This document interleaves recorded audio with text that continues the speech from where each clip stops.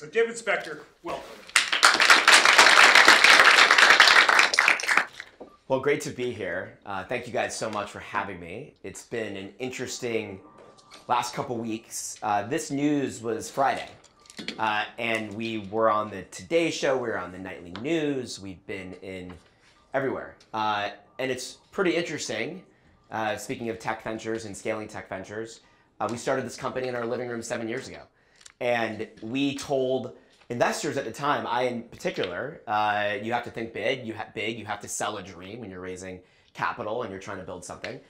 People would say, well, where do you see yourselves in 10 years? Where is this business going to be? And I would say with a lot of confidence that we are going to put Victoria's Secret out of business. And we are going to, at some point, buy their smoldering assets in bankruptcy. And we also said, I think at the time we had our daughter was 1, she's 6.5 now. We said we have a young daughter, and hopefully by the time she's old enough to be buying a bra, 11, 12, 13, she won't be negatively influenced by Victoria's Secret. And we will do our part to stop that and put a positive force out into the world that does a better job of representing real women and supporting real women and building something that our own daughter can be proud of and can look up to. And so here we are, a lot faster than we expected, and this happens. And we were asked by a number of people, including our own team, where would Victoria's Secret be today without ThirdLove? And that's really the interesting thing. Many of their problems are not related to us. What we did and what we set out to do was just to be different. And we put our head down and just executed. And we wanted nothing to do with them. We actually never even mentioned their name ever. And we try not to as well because we're just different. We're building something different and good for them for building what they have going on. And there's clearly today, we're converging because we're mentioned constantly in relationship to them. So we have to talk about it. But what we set out to build was just fundamentally different. And at the time, investors thought we were crazy. And everybody passed, most people passed on us and said, you'll never do that. No way. Good luck, Heidi and Dave. Go pound sand. Get out of here. We're passing. And so it is interesting and it pinch us in some ways that this has occurred now, many, many years later. And so we're very proud of that and excited about where we're headed as a company and how open the market is becoming for us. So David, talk to us about this choice. Direct versus TBB. So I spoke in the last class about this, and there was really this ledge that I had to be walked to. And there's many ledges that you go to with your co-founder, your business partner, that one person is opposed to. None of these decisions are binary. None of them are obvious. Both sides are good. Keep TBB, go direct. They're all decisions that potentially could have worked out fine. Stay in Mexico, stay with Made on Demand, shift to Asia, stick with the app, go away from the app to FitFinder, build our own platform, switch to Shopify. All of these decisions were really hard ones, and we're faced with many of them today. Fortunately, we have more capital, we're a larger business, and we can bounce back if we make bad decisions. And when you're young, in some cases, if you make a bad decision, you're done. And this is one of those decisions, especially when we were younger, that my co-founder had to hold my hand because I was really into TBB. I still actually kind of am. And she said, this is going to be okay. This is the right decision for the business. And today, for those of you that don't know and haven't been to our site, we do not offer TBB at all. That is a change from the case, because when we first came here last year to present the case, we were still offering it in a very limited format. It was hard to find on the website, and not that many people use it today. We get thousands of orders today, and at that point, we were doing it out of those thousands of orders, maybe it was 100 TBBs a day. So it was very, very small. We were sort of deprecating it, sunsetting it. But today, it's gone. And the business is doing great. But the reason why I liked it and still love it is it's a very, very compelling marketing message for those of you that raised their hand before. And at the time of the case, which is what we're talking about here, it continued to be a very compelling marketing message. People respond when the marketing message says, try this for free, right? And it's all about, when you're advertising in somebody else's feed, it's all about the thumb stop. Take a note on that, because that's really what it's about. You're scrolling through. You don't go to Facebook to look for ads, right? You don't even want to see any ads, right? And so you're scrolling through, looking at cats and your friends' photos, etc. And it's all about that thumb stop, because you, of course, scroll past all of the ads. And it's getting you to actually click on that. And the CACs are really low, because who doesn't like free? More importantly, too, which was important for this business in the early days, is this was it's an important insight for many of the men, and I think many of the women don't really realize this in the terms of the way you shopped historically for bras. People go into this market looking for a bra with tremendous skepticism.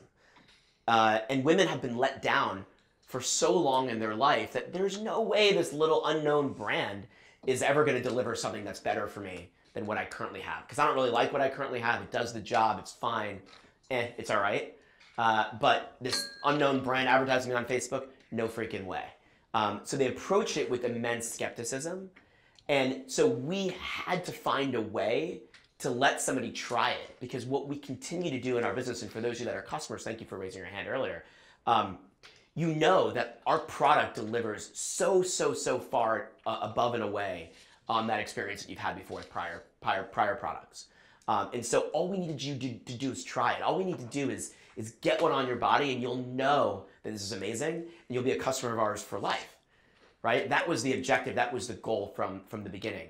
And so that free messaging provided us with extremely low CACs, and still would. I miss those CACs badly.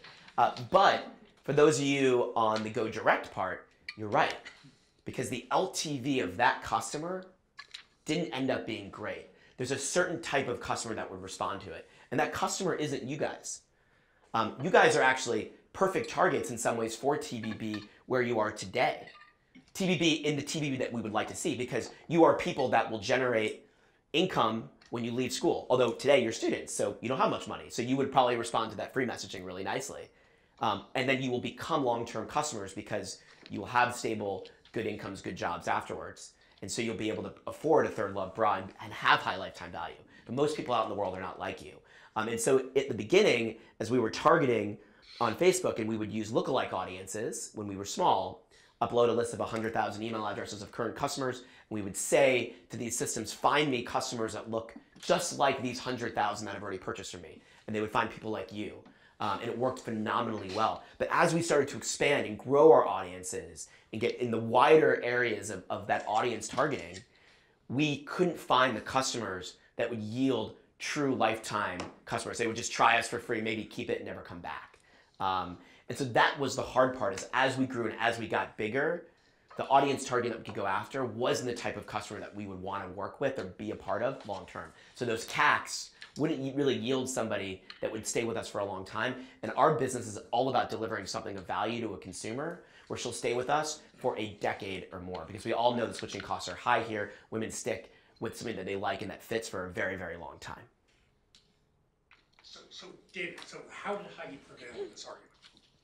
So, as she usually does, because she's brilliant, and I'm the luckiest founder and husband in the world, because she's amazing and just such a great business partner in every way. She prevailed because she's a lot smarter than me. And she realized that that trade-off might hurt growth in the short term, but will yield a longer, more stable business in the long term. Because if we spend 50, 60, et cetera dollars to acquire a customer, that's okay, right? And yes, I loved the days, and we still are in some months, where we were profitable on first order. Loved that. It was amazing, right? Because we would spend $30, we have a high gross margin, and then it would ultimately yield somebody that was profitable on first order. Incredible. Everybody wants that in a consumer business. But ultimately what we're building is recurring revenue and a lifetime relationship. And she realized that and looked past the numbers as a consumer. And she was of course right. That was the right decision for us if we wanted to build this business where we developed a relationship directly with a woman for a very, very long time. Because it would attract the kind of consumer and customer that we want to have a relationship with. Not just somebody that's going to respond to a Facebook ad and buy something really quickly online. Very cool. Let's take questions. Yeah, Haley. Oh, yeah. Thank you. Appreciate it. So we've seen recently a trend of DTC businesses kind of coming back into bricks and mortar, and especially since it seems like there's going to be some retail space available. Is that something you guys have considered? Yeah, so the question was about retail and what we're considering. So so when we started the company, DTC wasn't even a term. And so we just wanted to build a brand and build something really different. And we were, as mentioned earlier, we were from outside the industry, which hurt us and made it so difficult to build this business at the beginning because of the complexity of building a bra. However, it ended up, because we were thinking different, we were from outside the industry, we wanted to do things very differently. And so while we had tons of pain early on and had many examples of when we almost failed, those experiences and what we built ultimately yielded a stronger business. But for retail, we did want to find a new way to reach customers. And we've always talked about it, but we wanted to build a 9-figure, $100 million plus business online. Because this is one of those categories, as women know, that you don't like shopping for. It's not fun. It's not an experience you do with your friends. You don't go, you don't go walk around the mall and go bra shopping together. So it was an experience that should be online. We were actually surprised when we started this business that it was mostly offline, and the online penetration was so low of the category. But what we said was, if we can build a unique retail experience in a really smart way after we were past 100 million in revenue, we might have a shot at building a unique retail experience in ways where we don't have to have 1,100 stores like our competitor. And so that was really the thought process. And so today we actually do have a concept store in Soho. It's doing really, really well. We're very proud of what we've done there. There's a lot that we're going to change in the future. We're building more stores this year, not in a huge way, but in a really smart way, certain markets, small footprints, relatively short-term leases, to find a way to actually have retail be accretive to the overall process. We don't want it to be a majority of our revenue. We don't want it to be significant. We want it to be accretive. Great. Yeah. Can you tell us a little bit more about the decision making for your overall advertising budget? Because it sounds like a large percentage of your venture funding went to Facebook ads, and my own hypothesis would be that all of that advertising is just going to maybe convince people to go to Neiman's or Saks to purchase a bra that actually does fit for them. But how do you decide when is enough enough? When should we let off the gas and actually just focus on our base of current customers rather than grow? So Courtney's question was about how we spend our marketing dollars, and it's a very, very important function of our business today. It's how we grow our new customer base, it's how we reach new customers, and in some cases too, although we don't have to spend much money to reacquire somebody, in some cases it's useful for reminding people that they need to repurchase from us again. That's a lot less costly though. And so our focus has really been about how we reach people where we can best tell our story. And we have a unique example because it really is about a story. It's about explaining to them what they currently have might not work. Did you know that 70-80% of women are wearing the wrong size? Do you have these issues? Do you need your partner to scratch your back the second you take your bra off? These different kind of cute ads that we create, all video content, that have allowed us to tell our story. And the best way for us to do that is through social media advertising and other types of display advertising where we can tell the story better. And one of the things that we've gotten really good at is throwing lots of concepts at the wall every month and just continuing to spend on things that work, stopping to spend quickly on things that aren't working. Just constantly testing.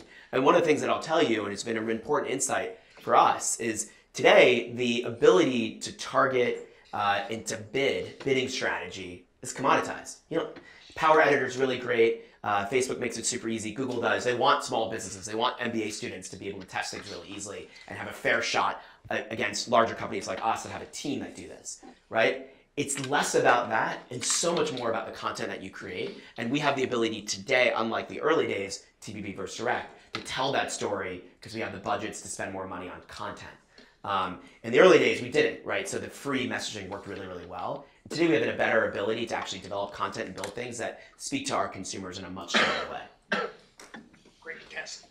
So when you talked about social media being your main channel, what emotion are you trying to evoke when you talk about stops? Is it about educating the consumer, or is it about creating some sense of fear or controversy against other types of brands, or what's the appeal and how has that changed over time when you were a newer brand versus now when you do have some higher awareness in the market? So the question was really about how we spend our dollars online and what type of advertising we create. We never talk about other brands. Again, as I said earlier, it's really just about what we're doing and putting our head down and just focusing and conveying something that's different to women. And so a lot of our messaging really is about education and explaining to consumers that what they might be wearing right now is uncomfortable. And did you know that there's a better option? And again, most people are fairly unhappy with what they have. It does the job. I don't have to think about it too much. It's fine. It's easy. I repurchase it. It's simple. But it could be better. And so, one of the best examples is we have a lot of consumers that are quite old in their 80s, and we've gotten emails from them where they say, I've been wearing the wrong bra size all my life, and it's so uncomfortable for me. And one woman sent us a note saying, I can finally die in a comfortable bra. I mean, we had a real impact on her life. That's cool. And that's the average woman. And those women have been around a lot longer, so they've had a tremendous amount of negative experiences with a bad bra. They never knew that there was something better out there until ThirdLove came along. And that's real progress. And that's what we're really proud of. Hey, David. Yeah. Thank you so much for being Thank you.